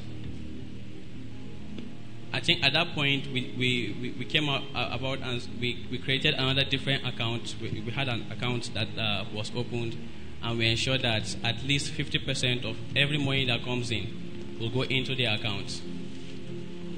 And God helping us, we did that for I think 2 or 3 months, and we were able to purchase the new cameras and the equipment that we need. And of course, it was coming towards the end of the year, had to pay rent for studio, pay rent for that, and all that. The level of savings, you must save as an entrepreneur. That's the fact. You cannot do without saving. Yes. And so, but there's a very interesting way I like to save. I like to save by investing, because with some of us, it's a weakness and it's a strength also. For example, if I have money with me, say I have 200,000 naira, and it's sitting down in my account, I promise you, I will see a need, maybe mine, maybe not mine, of 200,000 naira. Yes. And I will meet it by the grace of God. Hallelujah. Amen. And pastor can just stand up and be like, my rent is 200,000 naira, it has not come, and I have faith it is going to go. There is nothing that will stop it from going. Hallelujah. So I like to save by investing. That is how I save. If I have 50,000 naira now, I think, what can I use with 50,000 naira in my studio? And I purchase it and keep. I have saved it. Hallelujah. Amen. Because I don't have the discipline to tell people that are in need, especially when it comes to the kingdom, to say no. Hallelujah. Yeah. So, but then of course you still have to have some form of savings. It depends on how it works for you. Someone preached a message to us the other day, and he said he grew up in a farm with his dad, and the dad, whenever they harvest the crops, he removes the one he wants to sow in the next rainy season. If you want to die, die. If you want to kill yourself, kill yourself. Hunger will kill people all in the house before he touches the one he saved. Hallelujah. Amen. Can we celebrate God for that? Sorry, there's one. Okay, now, and then another very practical way of saving now, because I believe in the use of technology. We have Kuda banking. Hallelujah. I don't know if you know about it. Now you can lock up money there. And that is what my friend and my colleague and I are doing. I tell them that, hey, I don't want to access this money until 2 years. Even if you want to die. They won't give you the money. I promise you, there is nothing you will do that they will release the money. Download the app. You can open the account right now. Kuda Bank. And you can request for an ATM. They will bring it to your place of work. Hallelujah. Thank you, sir. Kuda is spelled Kuda. Yeah, I've seen that app before. Please celebrate God for that. So learn to save, learn to invest. And let me add this one. Manage your appetite. If you want to save. You guys will not believe that throughout this week, today was the first time I carried cash. Since Monday, I've had no cash on me. Yeah, so if you want to save, I'm not saying be stingy, I'm just saying manage your appetite. The truth is, aside from transportation, when I pass around the ice cream shop, I don't believe they make it for me. They made it for people who don't know what to do with their money. Amen. Invest also in your mind too. I'm just adding to what he said. And he spoke about laying up some money somewhere until a particular time. I will also add to that, that's kind of like fixed deposit, but a little different. So if you do that kind of saving, don't touch it until you have an idea for what to invest that money on. Is that good? Thank you very much, sir, for that. Now, this question is to Sister Comfort. I decided to target you with this question because I've been struggling with laughing here. The person said, how do I manage sustainability in terms of hike in price of product? Things don't cost. So how do I still keep the business going with that? Very briefly. Thank you. Praise the Lord. How do I manage a market price? I assumed. From during COVID till now, the market has not been stable. You buy things today, tomorrow the price is different. So what we do is, this is business-wise. Though to some people it's wrong. But for instance, if I have a goods in my shop, and probably I purchase that goods for the amount of 10,000 naira, and meanwhile the goods have added up in the market to 12,000, that's buying price. So even though I bought that goods for 10,000 naira, if I'm selling it, I should sell it for 12,000 naira. Sorry, the current price is 12,000. Maybe I'm selling for 15,000, including my profits. So now that the item currently is 12,000 in the market, I should sell it to 70,000, even though it's the old goods. Having it in mind that I'm still going to use the same money and go back to market and purchase it. Thank you. Just to keep your customer base. Thank you very much. Yes, thank you. Brother Lukman, would you like to say something to that? Because you are the one who controls the price now. So would you like to add something to that? Thank you. Praise the Lord. Hallelujah. Even in doing the farm operations, most especially these few days, with the increment in fuel, most especially, what really worked for us is an inventory. You stock up. You make calculations not just for immediate farm operations or businesses. Actually, I'm into farm. So you have to have a store. What we do is we store up stuff. So we store up seed, we store up everything that we need at the start. Then whenever the crisis of prices comes up, what we normally experience or have in the farm is we have more profit rather than the problems of not having to being that you are the one controlling the price. And just like of recent, the basket of tomatoes and onions that we sell our farm, the produce from the farm was still cheaper than what they sell in market, because this increase in price and increase in transport didn't really affect us that much. So it would be better that if you're stocking, you stock ahead and you walk ahead. And one of the secrets is still the Holy Spirit, because before these things should happen, I think before the increase in fuel, I was being directed to get this fuel in large quantity, which I don't normally do. And 2 days after, I was hearing that prices of fuel has increased on all these things. So the Holy Spirit is there, but always walk ahead of time. Praise the Lord. Hallelujah. Please celebrate God for that. You cannot separate the Holy Spirit from that. He inspires you, gives you ideas as well to prepare ahead of time. And then, to add to what he said, I think it's also good if you can have a way of purchasing from the manufacturers, if it's possible. At least the price hike will not be like it is when you are going on retail or wholesale. Right? Thank you very much. Still on you, sir. I want you. This is the last question. I would want you, Bromba Manga and Pastor Dan to talk about. I wanted to dodge this question, but I had to just read it. The person said,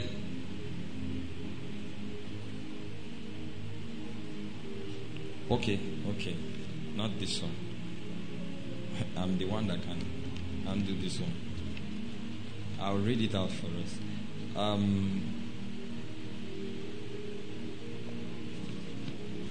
What's this question? He said, please, my question is, how do you handle exhaustion? Okay, I want Mr. Kelvin and Pastor Dan to handle this question. I want the three of you to answer very briefly this question. The person said, please, my question is, how do you handle exhaustion in business? And also, before breaking a new ground, you have answered that. I think you answered that, and then, so I think the question is, how do you handle exhaustion in business? You don't tire. How do you handle that? How do you keep the business going, battling with the issue of exhaustion? How can you manage exhaustion? So let's start with you, sir. Then we'll also go to Mr. Kelvin and Pastor Dan. Briefly, thank you. Praise the Lord. Hallelujah. I think I will have to refer back to my civil engineering knowledge. If you're building a structure, you have to have a blueprint. The architect has to design a model for you. Now, even when you're tired or you don't have money, you have a drawing board to go back to, and a blueprint to go back to.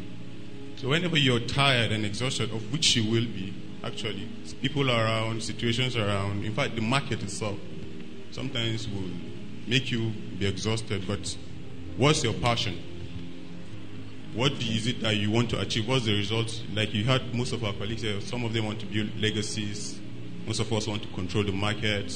So if that's your game and you're doing it with the aim that you're doing this for the kingdom, I think even though when the exhaustion should come, you should say that you can do all things through Christ.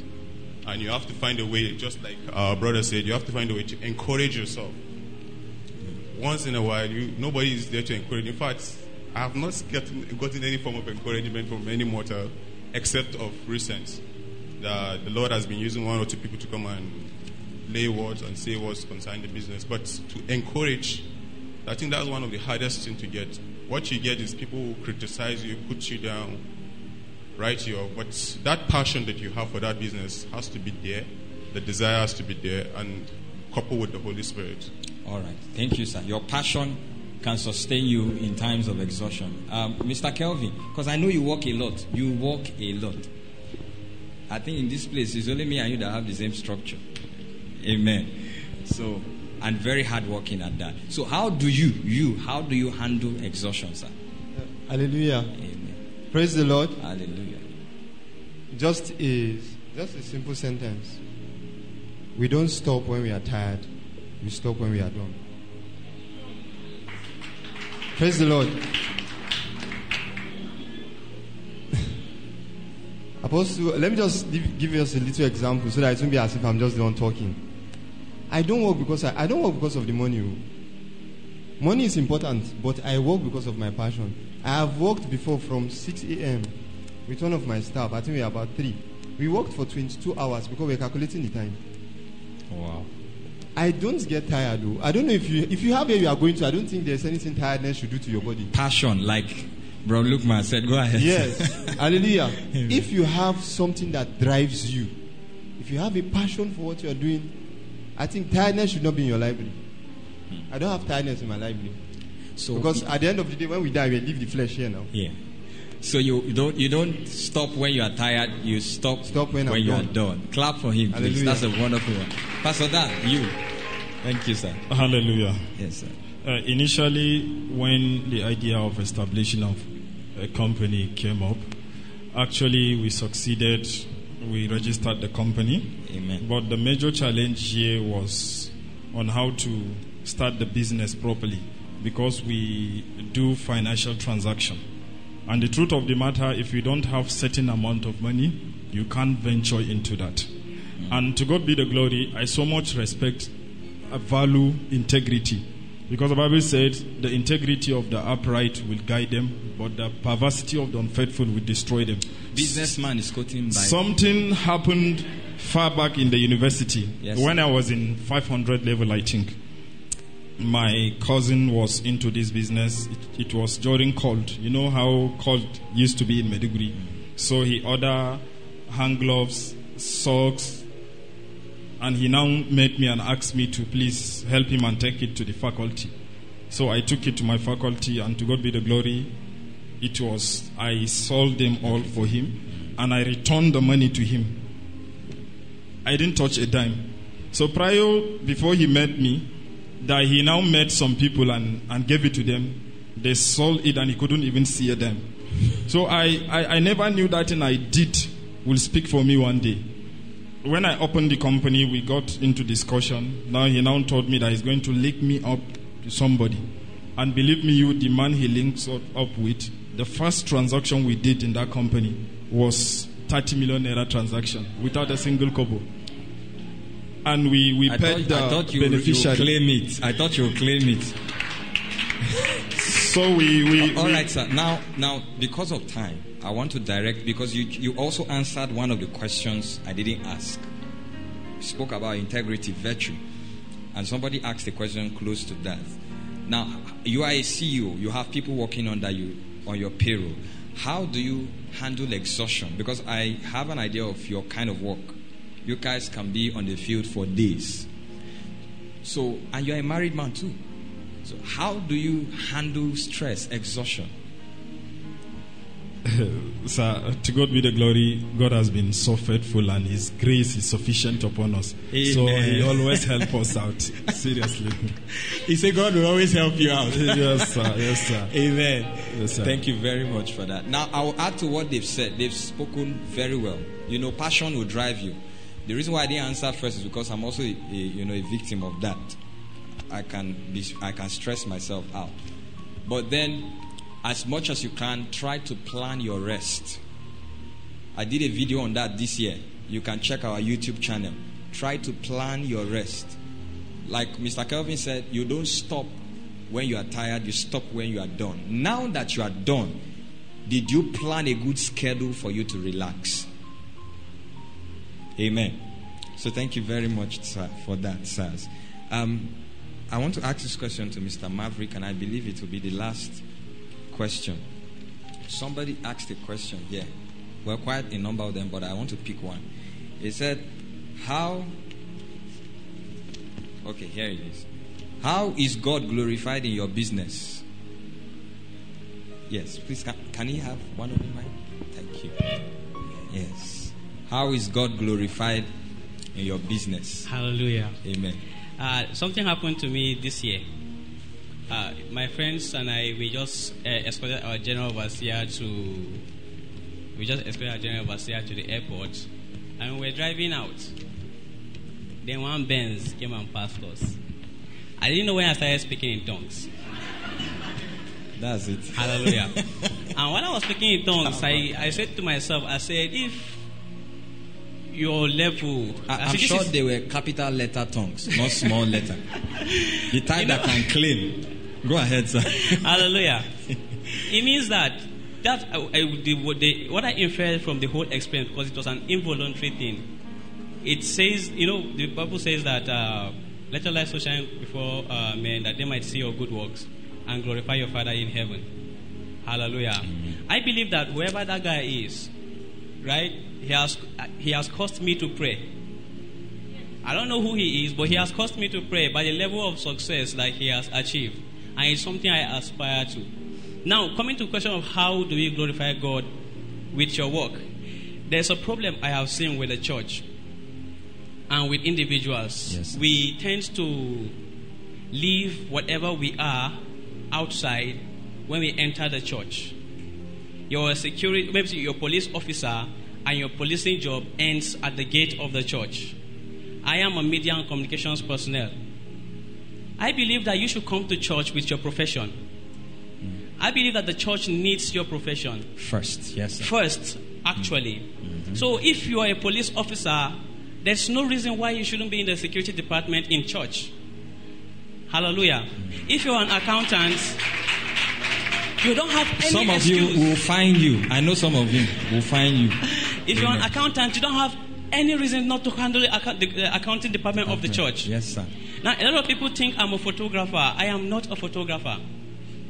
I'm a media and communications consultant. I deal with public relations and branding. Yes, sir. Hallelujah. Which church in Maiduguri has a better media and communications output than Wisdom Chapel? I dare you, I name the church. Hallelujah. That's his church, by the way. Yes. Right. By the grace of God, the skills and things that I have acquired out there working, I bring it to church and I use it here too.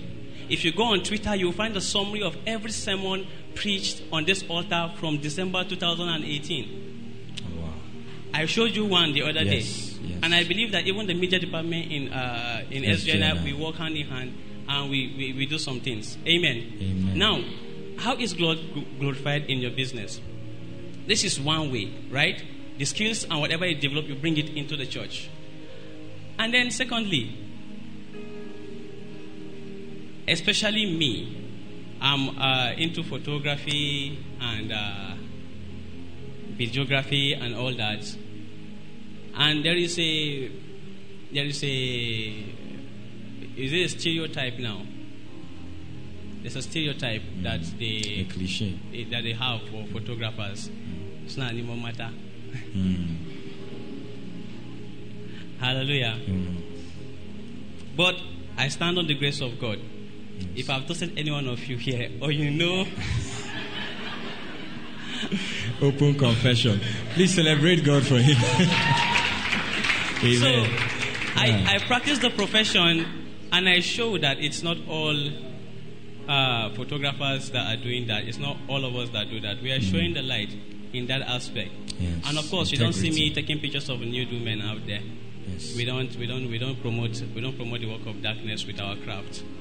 Hallelujah. Thank you very much for that. Thank you, sir. So deploy your skill and your profession in the service of the Lord. Be a person of integrity and don't do or get involved in anything that is opposed to your faith.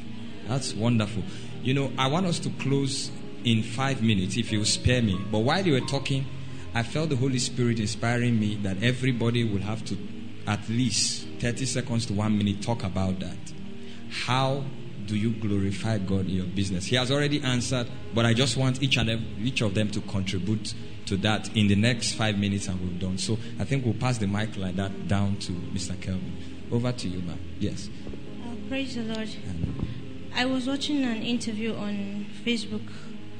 The founder of KFES, he said before he started his aircraft business, he had the passion that he wants to create employment. Yes, he wants to make money, but his first priority was to create employment for youth in Nigeria. So when he went to, I think, one of the country outside there, he spoke with the major dealer there. So they now said, okay, they are going to give him that. But the man now said something to the dealer. He said he wanted something that can add employment to the youth in his country, in Nigeria. Wow. So the man now said that since he was into this business, that no black man have come here and spoke about the interests of his people. So when he got those planes, he now realized that this plane was for just charter. During those period of time, that was a long time ago, and you make a lot of money from chartering plane. So when he learned that, he got angry in his spirit. He said that's not what he wants. He wants something that 20 people or more can work at a spot so that he will create job employment to people. So this is not what he wants. He went back. He said with little amount he was able to purchase the plane he wanted enough, and he's the biggest dealer in that aspect in Nigeria, because nobody have started that business with such amount of plane he had. Why? Because he wanted people to have the job. So when you want God to be glorified, it's not just always about you. It's not just always about you. The you aspect should be in terms of developing yourself to become capable so that people can drink from your well. Praise the Lord. Hallelujah. Celebrate God for that. Very quickly, so that people can be employed. All right. Very quickly now, Bro Lukman. Praise the Lord. Hallelujah. Isaiah 55 verse 1 says, Ho, everyone that trusted, come ye to the waters, and he that had no money, come ye, buy and eat. Come ye, buy wine and milk without money and without price. Praise the Lord. Hallelujah. While I was staying in 202, I normally go out for these morning walks. I just walk, trying to speak in today and see what's up. Then I discovered that if you check out all these stores, these shops, you see homeless people sitting down, as in you meet these almajiris and some IDP displaced, internally displaced people without food. And if you give some of them just a little token of 20 naira, it's like you have given them something huge. So with that, I came up with that desire. I think that's what God used to build up that desire in me, to go and see how you make food available to each individual that's on the streets. So, and second of all, 2 Thessalonians chapter 3 verse 16, it says, the Lord of peace will give you peace always and by all means. Mm-hmm. Looking at Maiduguri is the home of peace. Yeah. Our God is the Lord of peace. So indirectly, Maiduguri is the home of our Lord. Yes. So we are the children of peace. And if you look at Psalm 127, where it says the children will attack the enemies at the gate. So I don't know if you're connecting the dot. The children of peace, we are supposed to bring out peace to this land. We're supposed to march to the enemies of the enemies at the gates, proclaiming the peace of Christ. I think with that in your heart, with that as your focus, I don't think there'll be room for exhaustion, because the work is bigger than you. And with that, you'll be able to give it all, and you will see God, the heavenly backings and everything. Praise the Lord. So putting food on someone's table and then using business as a medium to transact peace. Business is actually one of the only things that brings people from different religious and cultural background. Amen. Okay, very quickly now. Let's just speed up. Hallelujah. Over to you, sir. Yes. I think me and the Agric man were in the same spirit. Hallelujah.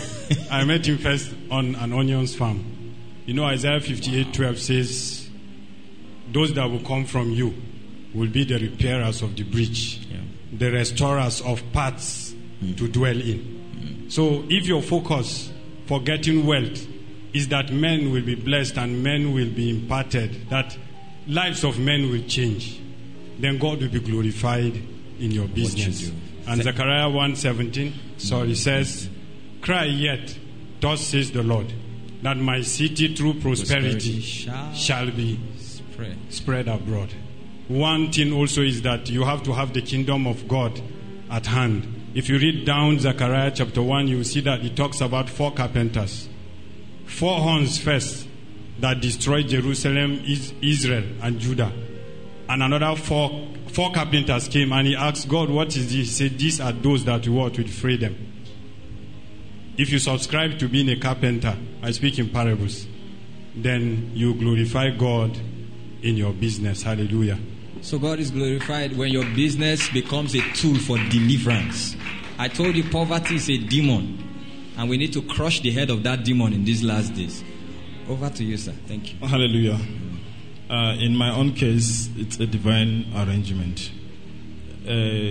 Years ago, God revealed to me, I saw myself taking our neighbors to church. And to God be the glory, with the neighbor of job I found myself doing, I noticed we are surrounded by them. The disbursement we do, mostly we give it to them. So, and to God be the glory, I decided to use that as an avenue, an opportunity to preach the gospel. So I met one of them in the camp. We discussed, and he said so many things to me regarding his family members that are living in Niger. They are on the other side. So prayerfully we trust God together, and we decided to invade the camp.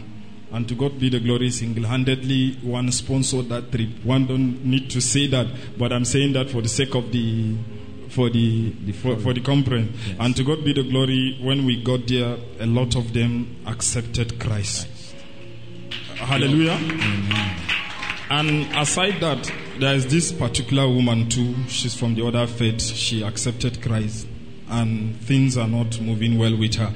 So what I did, I decided to use my own office, to God be the glory, and pay voice for her. So every month she received a stipend, and it encourages her. Hallelujah. My God. Did you hear what he said? You see, I've said it before, that if you look beyond yourself, God will see the reason for why he should give you the resources of a nation. Amen. Some of you who didn't understand what he was saying. By neighbors, he was talking about Islam. You understand?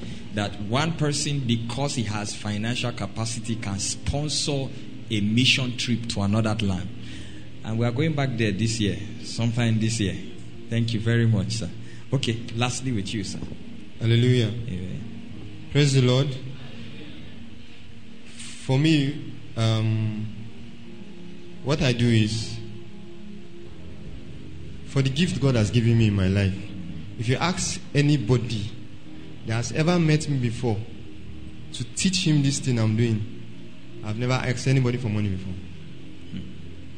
And even when some people come to ask how much, I say all I need is just your passion. In fact, recently there's a lady, her elder brother brought her, I think 2019, if I could remember, to come and be learning some of these things. Amen. To God be the glory now, I'm paying her, she's on salary. Amen. Now, what I'm just trying to say is, I told God I will give the knowledge. You can never pay me. That's freely. My principle. You can never pay for the knowledge I will give you. Freely you have received, freely you give. That's just my policy. Thank you very much. Hallelujah. Can we celebrate God for all of them? Amen. Hallelujah. Now, I wish we had time. Okay? I wish we had time. I've loved to hear so much more from them. You saw them quoting scriptures. Many people think the moment you enter into business, you are backslidden. No. These are kingdom, very spiritual people. I know them. One of them spoke about reading. I've been to the house of some of them here. They have libraries. In fact, I used to borrow some book from Miss Comfort. I used to borrow a book from her. So you see that it's beyond just making money. God is building you as a system by which the kingdom can find relevance. Amen. So once again, I want to thank every one of them for their time and the opportunity to have them on this platform to share their experience with as many. And we had an agreement with them. We couldn't ask all the questions, but we have an agreement with them that we are going to set up a hub primarily on social media so that you can interact with them. More of these questions will be answered there, and then you can get to be able to talk with them one-on-one. And those of you who need mentorship, if you are going into a field of business that is related to theirs or whichever, and you just need guidance, you need mentorship, you will be able to reach them.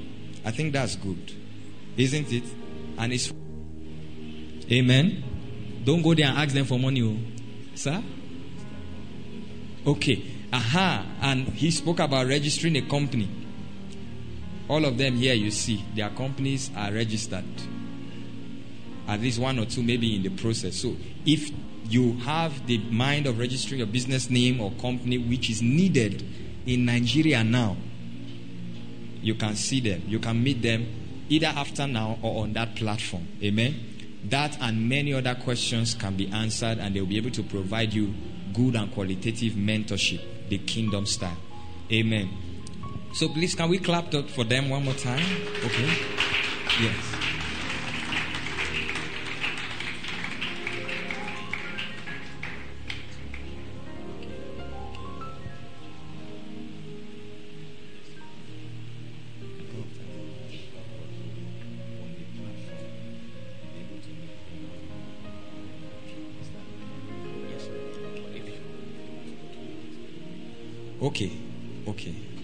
Okay. He said he had something to say. Let me just give him a minute. Is that okay? I know we are out of time, but let me just give him a minute. Let's hear what he has to say to us. After that, I'll take a photograph with them, and they will sit down, and then we'll close. Is that okay? As the privilege of being the guest or the host, I'll take a photograph with them. No other person. Thank you. Hallelujah. Amen. Sorry for keeping you beyond the time. I just felt like there's a mistake that a lot of us make in church. Yeah. On the Mount of Transfiguration, when Jesus was coming down, Peter asked him, why did they say then Elijah must come first? And Jesus said to them, he said, Elijah has come, and they have done to him what they did to all the other prophets. And then we have a set of people now that are still waiting for Jesus to come. Hallelujah. Opportunities. I want to recommend one more book. It's called The $100 Startup. Opportunities come every day. Business opportunities come every day. Yeah. And you just have to open your eyes to see them. Don't just assume, or you have to think beyond the traditional ways of doing business. Yes. You know, I checked some materials before coming. You know, some of you are so spiritual, you're not on TikTok. You're not on Instagram. You don't care about YouTube. But a 9-year-old boy, I think his name is Raj, also, he earned $29.5 million from YouTube alone last year. 9-year-old. He's 9 years old. And all he does is he just do review of toys on YouTube. And then there's another lady, she's 18 and she just dropped out of school. She earned $5 million from TikTok last year. Hallelujah. I believe that every new technology and every new thing that comes up is a business opportunity for you.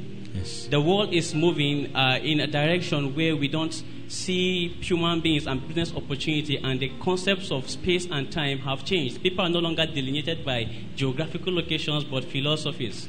Hallelujah. Yes. And so you must tend to learn, or should I say, give yourself out to knowing how to maximize, because we spoke about maximizing opportunity, maximizing potentials, maximize social media. If on your WhatsApp status you have up to 500 people that view your status daily, and you're able to get 10 more people, and that's a total of 5,000. Please, sir, if I can assure you that I can advertise your product to 5,000 people daily, will you pay me 10,000 naira to do that?